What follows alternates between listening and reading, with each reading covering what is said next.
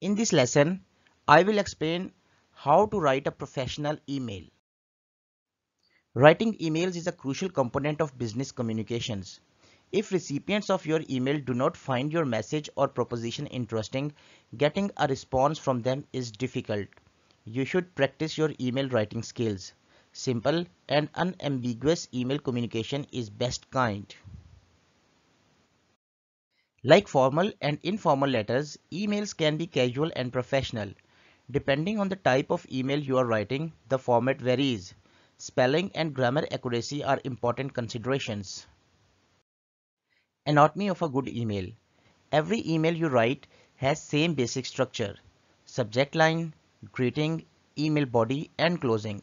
But as with every written form of professional communication, there's a right way to do it and standards that should be followed. Here's how to write a proper email. Subject. The most crucial element you should carefully examine is the subject line because it will be the first thing everyone who receives the email will see. Additionally, it impacts whether the recipient will desire to open the mail. A poorly crafted or generic subject line like "Hi" or "You don't want to miss this" can deter the reader and result in your email landing in the spam folder. After subject, the next important part is greeting. It is appropriate to greet or salute the recipient. The greeting creates a connection. The appropriate salutation depends on the situation. If you are writing a formal email to a bank or government institution, it would be better to start with "Dear" and the name of person.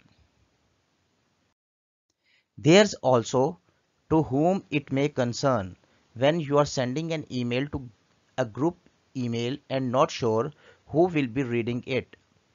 If you are sending an email to someone you know or work in a casual environment, then it is perfectly fine to go with a "Hi" and name of person or a "Hello" and the name of person.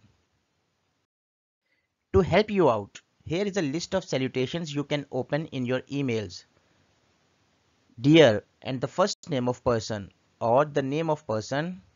Good morning, good afternoon. Next part is the body. The body of email states what the email is about. Be specific about what you want the recipient to understand. It must have a clear and specific purpose. It should also be concise. Make sure you have written all you want to say simply. Avoid using informal language. Avoid using trite terminology or repetition of words. Keep it brief. That way people will be more inclined to read it rather than skimming it and risking missing critical information. For emails requiring more length and detail, keep them as focused as possible. Nobody wants to receive a novel. You want to keep it between 3, 4 or 5 lines of text. Use regular font size and style. Then check final grammar and spelling checking and proofreading. Closings. Finally, sign off the email on a polite note and proofread it before hitting send. The closing should feel genuine. Only then will the receiver want to respond.